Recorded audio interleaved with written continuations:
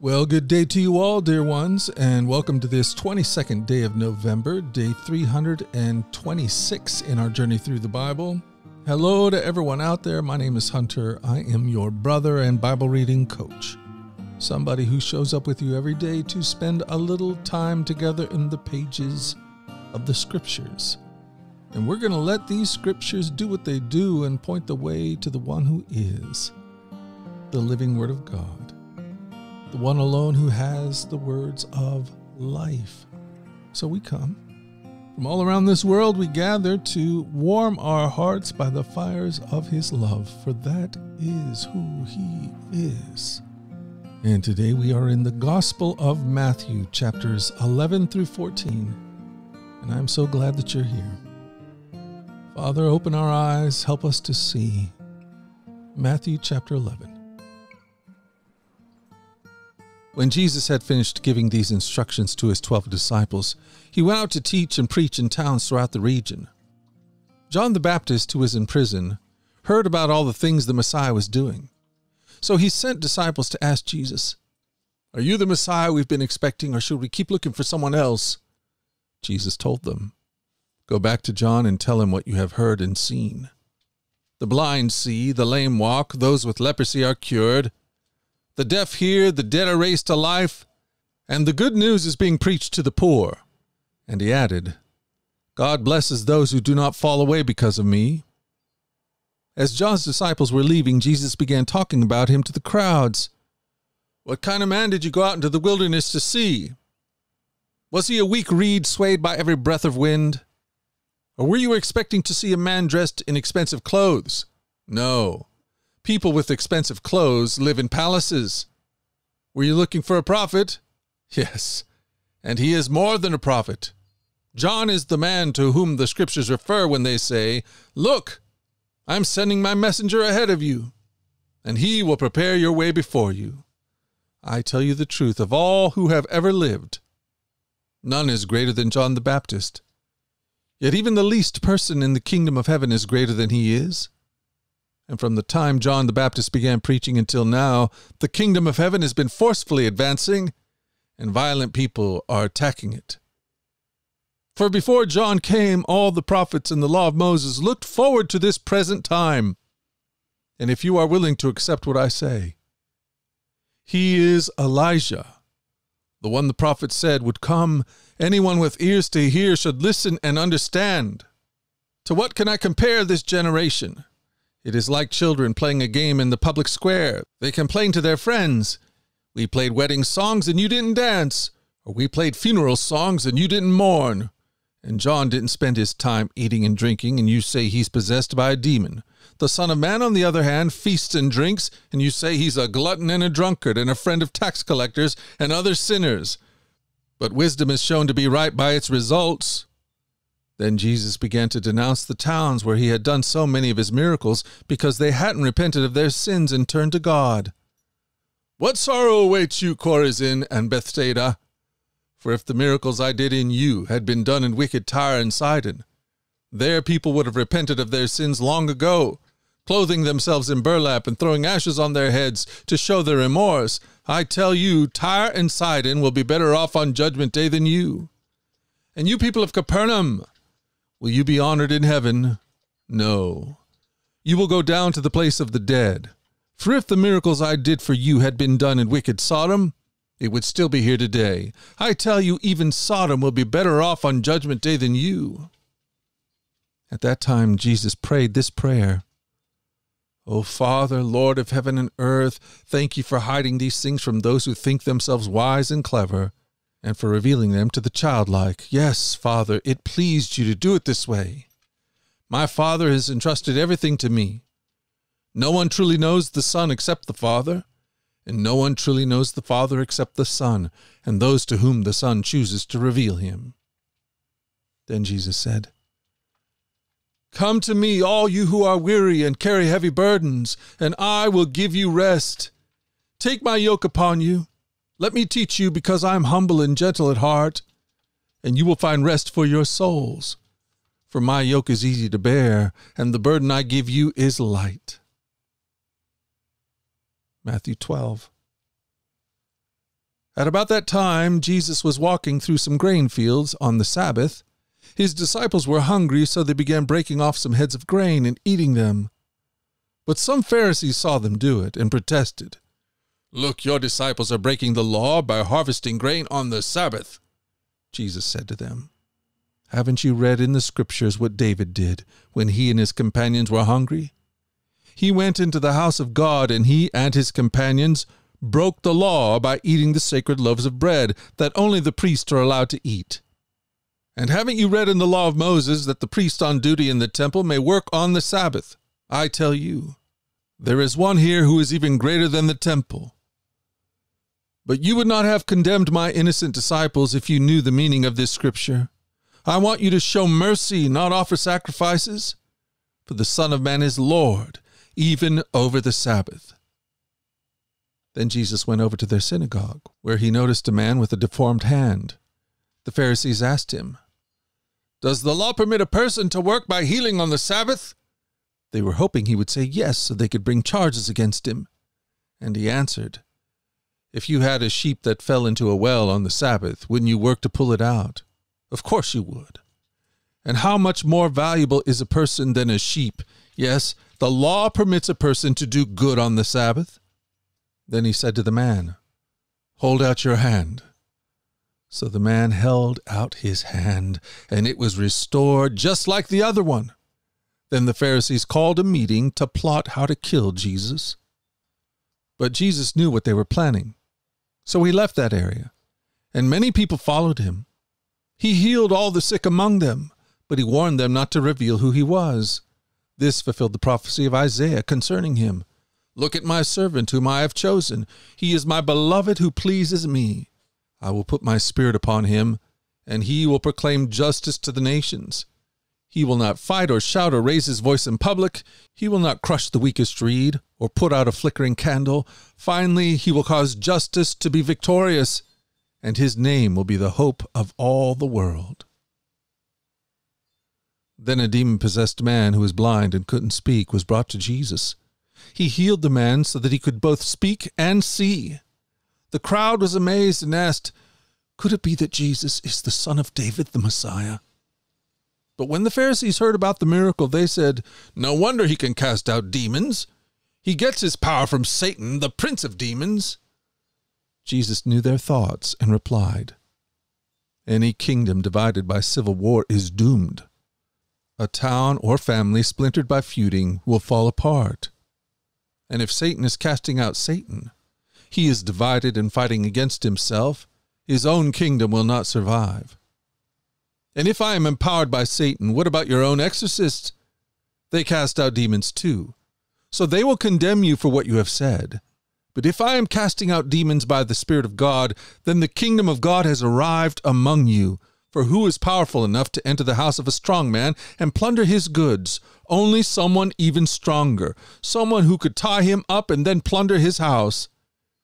Anyone who isn't with me opposes me, and anyone who isn't working with me is actually working against me. So I tell you, every sin and blasphemy can be forgiven except blasphemy against the Holy Spirit, which will never be forgiven. Anyone who speaks against the Son of Man can be forgiven, but anyone who speaks against the Holy Spirit will never be forgiven either in this world or in the world to come. A tree is identified by its fruit. If a tree is good, its fruit will be good. If a tree is bad, its fruit will be bad. You brood of snakes! How could evil men like you speak what is good and right? For whatever is in your heart determines what you say. A good person produces good things from the treasury of a good heart, and an evil person produces evil things from the treasury of an evil heart. And I tell you this, you must give an account on Judgment Day for every idle word you speak. The words you say will either acquit you or condemn you. One day some teachers of religious law and Pharisees came to Jesus and said, "Teacher, we want you to show us a miraculous sign to prove your authority." But Jesus replied, "Only an evil, adulterous generation would demand a miraculous sign. But the only sign I will give them is the sign of the prophet Jonah. For as Jonah was in the belly of the great fish for 3 days and 3 nights, so will the Son of Man be in the heart of the earth for 3 days and 3 nights. The people of Nineveh will stand up against this generation on Judgment Day and condemn it, for they repented of their sins at the preaching of Jonah. Now, someone greater than Jonah is here. But you refuse to repent.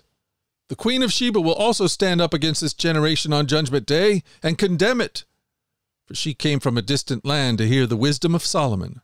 Now, someone greater than Solomon is here, but you refuse to listen. When an evil spirit leaves a person, it goes into the desert, seeking rest but finding none. Then it says, I will return to the person I came from. So it returns and finds its former home empty, swept, and in order.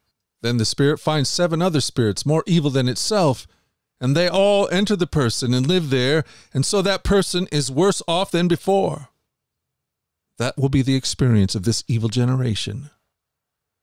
As Jesus was speaking to the crowd, his mother and brothers stood outside, asking to speak to him. Someone told Jesus, Your mother and your brothers are standing outside and they want to speak to you. Jesus asked, Who is my mother? Who are my brothers? Then he pointed to his disciples and said, Look, these are my mother and brothers. Anyone who does the will of my Father in heaven is my brother and sister and mother. Matthew 13. Later that same day, Jesus left the house and sat beside the lake. A large crowd soon gathered around him, so he got into a boat. Then he sat there and taught as the people stood on the shore. He told many stories in the form of parables, such as this one. Listen! A farmer went out to plant some seeds. As he scattered them across his field, some seeds fell on a footpath, and the birds came and ate them. Other seeds fell on shallow soil with underlying rock. The seeds sprouted quickly because the soil was shallow. But the plants soon wilted under the hot sun, and since they didn't have deep roots, they died. Other seed fell among thorns that grew up and choked out the tender plants. Still other seed fell on fertile soil, and they produced a crop that was 30, 60, and even 100 times as much as had been planted. Anyone with ears to hear should listen and understand. His disciples came and asked him, Why do you use parables when you talk to the people? He replied, You are permitted to understand the secrets of the kingdom of heaven, but others are not.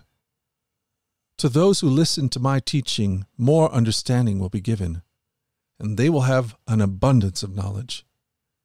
But for those who are not listening, even what little they understand will have been taken away from them. That is why I use these parables. For they look, but they don't really see. They hear, but they don't really listen or understand. This fulfills the prophecy of Isaiah that says, When you hear what I say, you will not understand. When you see what I do, you will not comprehend. For the hearts of these people are hardened, and their ears cannot hear, and they have closed their eyes, so their eyes cannot see, and their ears cannot hear, and their hearts cannot understand. And they cannot turn to me and let me heal them. But blessed are your eyes, because they see, and your ears because they hear. I tell you the truth, many prophets and righteous people longed to see what you see, and they didn't see it. And they longed to hear what you hear, but they didn't hear it. Now listen to the explanation of the parable about the farmer planting seeds. The seed that fell on the footpath represents those who hear the message about the kingdom and don't understand it. Then the evil one comes and snatches away the seed that was planted in their hearts. The seed that grows on rocky soil represents those who hear the message and immediately receive it with joy. But since they don't have deep roots, they don't last long. They fall away as soon as they have problems or are persecuted for believing God's word. The seed that fell among the thorns represents those who hear God's word, but all too quickly the message is crowded out by the worries of this life and the lure of wealth. So no fruit is produced.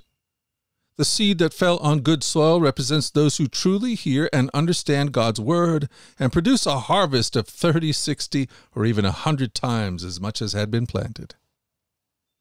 Here's another story Jesus told. The kingdom of heaven is like a farmer who planted good seed in a field.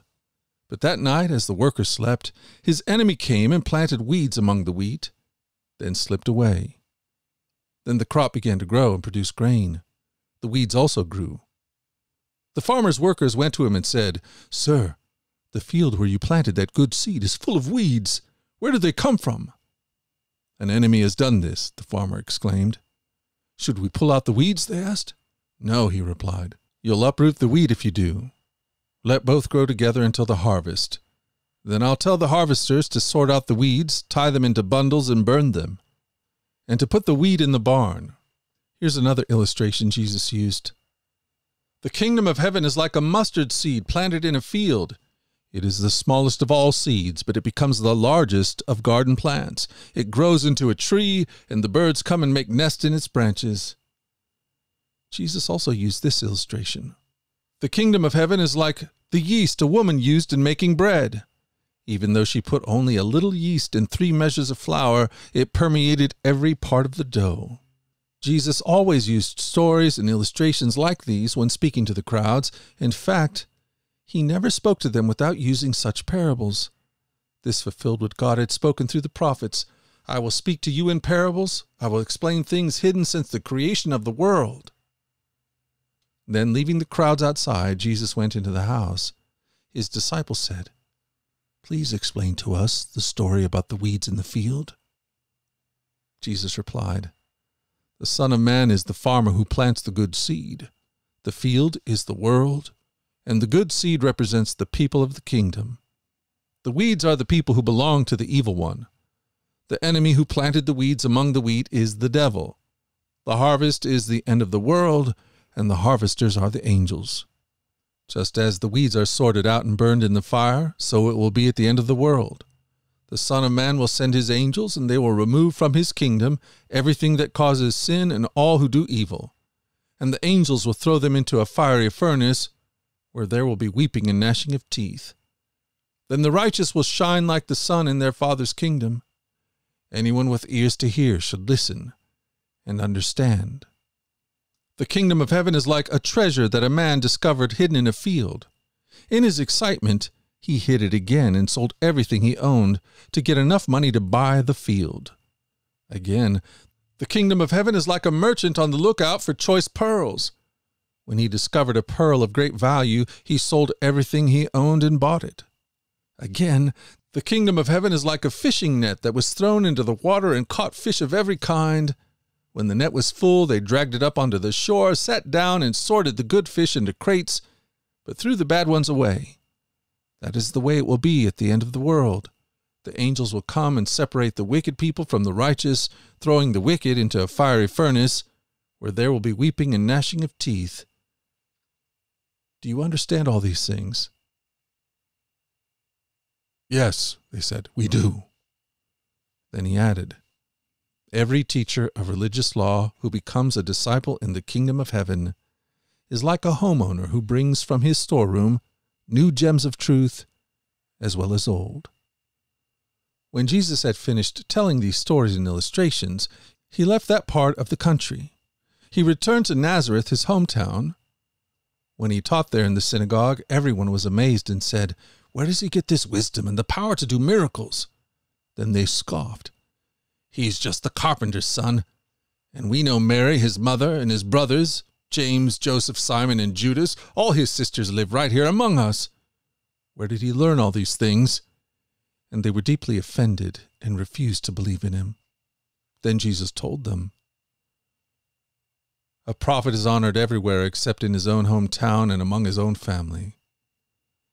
And he did only a few miracles there because of their unbelief. Matthew 14. When Herod Antipas, the ruler of Galilee, heard about Jesus, he said to his advisers, "This must be John the Baptist raised from the dead. That is why he can do such miracles." For Herod had arrested and imprisoned John as a favor to his wife Herodias, the former wife of Herod's brother Philip. John had been telling Herod, "It is against God's law for you to marry her." Herod wanted to kill John, but he was afraid of a riot because all the people believed John was a prophet. But at a birthday party for Herod, Herodias' daughter performed a dance that greatly pleased him. So he promised with a vow to give her anything she wanted. At her mother's urging, the girl said, "I want the head of John the Baptist on a tray."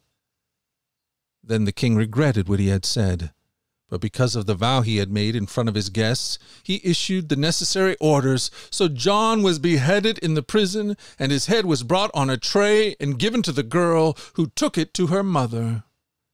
Later, John's disciples came for his body and buried it, and they went and told Jesus what had happened. As soon as Jesus heard the news, he left in a boat to a remote area to be alone. But the crowds heard where he was headed and followed on foot from many towns. Jesus saw the huge crowd as he stepped from the boat, and he had compassion on them and healed their sick. That evening the disciples came to him and said, "This is a remote place and it's already getting late. Send the crowds away so they can go to the village and buy food for themselves." But Jesus said, "That isn't necessary. You feed them." "But we only have 5 loaves of bread and 2 fish," they answered. "Bring them here," he said. Then he told the people to sit down on the grass. Jesus took the 5 loaves and 2 fish, looked up toward heaven, and blessed them. Then, breaking the loaves into pieces, he gave the bread to the disciples, who distributed it to the people. They ate as much as they wanted, and afterward the disciples picked up 12 baskets of leftovers. About 5,000 men were fed that day, in addition to all the women and children. Immediately after this, Jesus insisted that his disciples get back into the boat and cross to the other side of the lake, while he sent the people home. After sending them home, he went up into the hills by himself to pray. Night fell while he was there alone. Meanwhile, the disciples were in trouble far away from land, for a strong wind had risen, and they were fighting heavy waves. About 3 o'clock in the morning, Jesus came toward them, walking on the water. When the disciples saw him walking on the water, they were terrified. In their fear, they cried out, "It's a ghost!" But Jesus spoke to them at once. "Don't be afraid," he said. "Take courage, I'm here."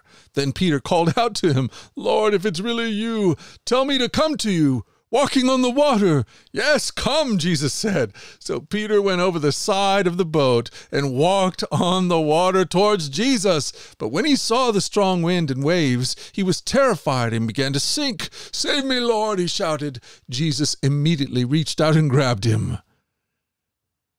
"You have so little faith," Jesus said. "Why did you doubt me?" When they climbed back into the boat, the wind stopped. Then the disciples worshipped him. "You really are the Son of God," they exclaimed. After they had crossed the lake, they landed at Gennesaret. When the people recognized Jesus, the news of his arrival spread quickly throughout the whole area, and soon people were bringing all their sick to be healed. They begged him to let the sick touch at least the fringe of his robe, and all who touched him were healed. The Holy Gospel of our Lord Jesus Christ, according to St. Matthew. Praise to you, Lord Christ.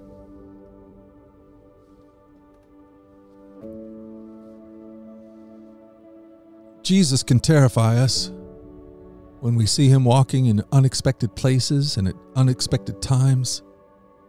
This was the case with the disciples. He came to them walking on the water, and they were terrified.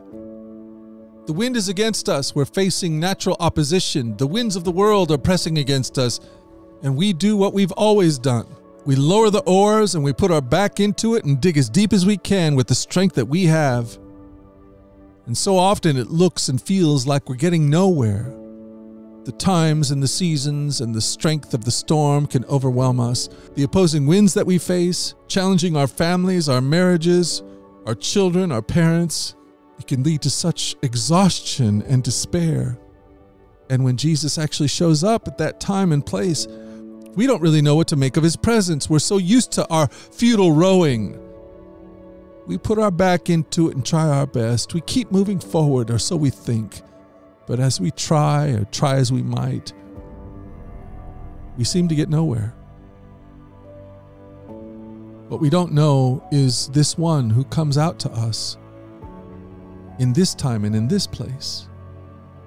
In the middle of nowhere, in the storm, we might be tempted to put it off as a ghost or an illusion, or something that's not real. Or we can believe that he's actually coming for us in the storm. we might hear and respond to his invitation to take courage, not to be afraid. We might respond to him, walk with him through the wind and waves, the way Peter did. We might begin to experience something different than what we know and are used to. So let's put down the oars and see him coming. Let's put down the oars and meet him where we are. Don't dismiss him as a ghost, something unreal and unreliable. Instead, hear and believe his voice, his word that says, don't be afraid, take courage, I am here. When you believe that, you can do the impossible. You can walk on water, you can get through the storm. So let God show you something different today. That's the prayer that I have for my own soul. That's the prayer that I have for my family, for my wife, my daughters, my son. And that's the prayer that I have for you. May it be so.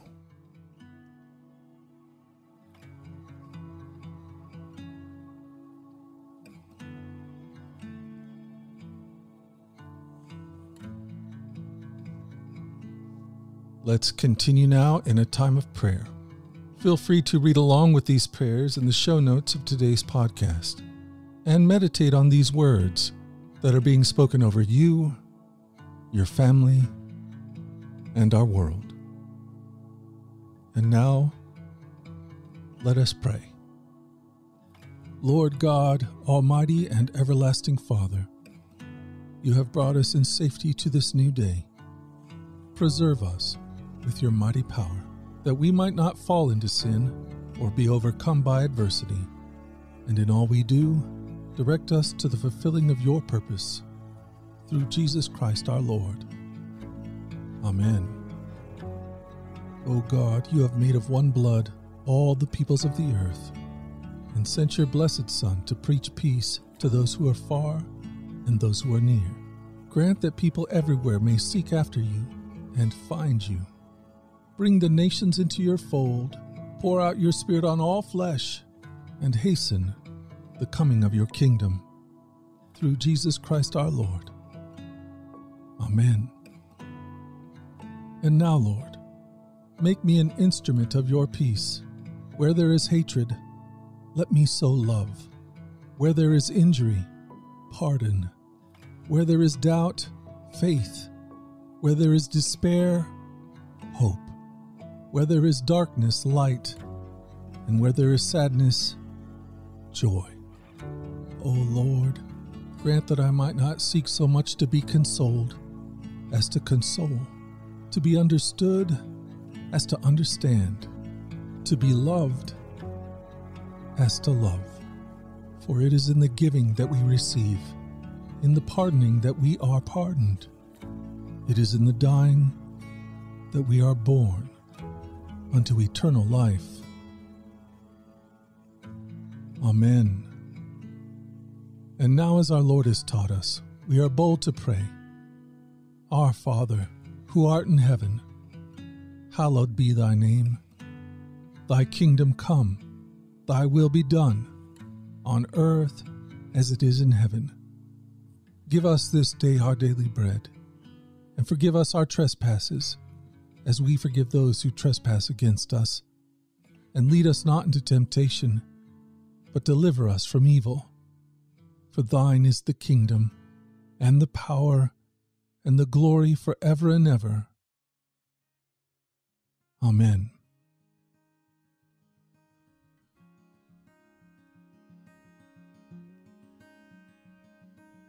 Well, dear ones, we have once again spent a perfectly good 20 minutes in the scriptures, offering up prayers and supplications to the one who is able, the one who is present with us, the one who answers prayer. And that, my friend, is a good thing. These are habits of the heart. These are daily practices that can sustain us and give us joy, even through the most difficult of times. And many of you are perhaps going through difficult times today. May the prayers offered, may the word received comfort your heart. For those of you who are battling with decisions, seeking wisdom, continue to come to the one who gives good gifts to his children. The one who says, if you need wisdom, ask, and it will be given. And all of us find ourselves in these situations all the time, it seems, where we're going through difficult circumstances, where we are in need of wisdom that goes beyond us. And I'm so glad that the Lord is with us through it all. Well, dear friends, what do you say we show up again here tomorrow and feed our souls once again off of the riches that we have as God's children? That's my plan. Lord willing, and the creek don't rise, I plan on being here. Until that time, let's go forward in God's joy. Let's let his joy be our strength. And let us always remember this, that you are loved. No doubt about it. Alrighty, talk to you again tomorrow. You guys take care.